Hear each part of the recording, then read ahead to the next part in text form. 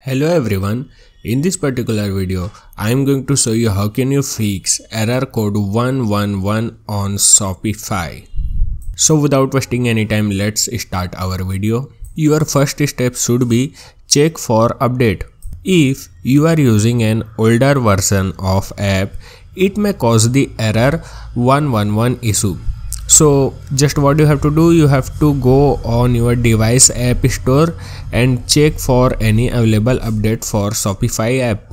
If it is already updated, then what you have to do, you have to clear your Shopify cache and cookie files. This is an easy step and it can often solve the problem.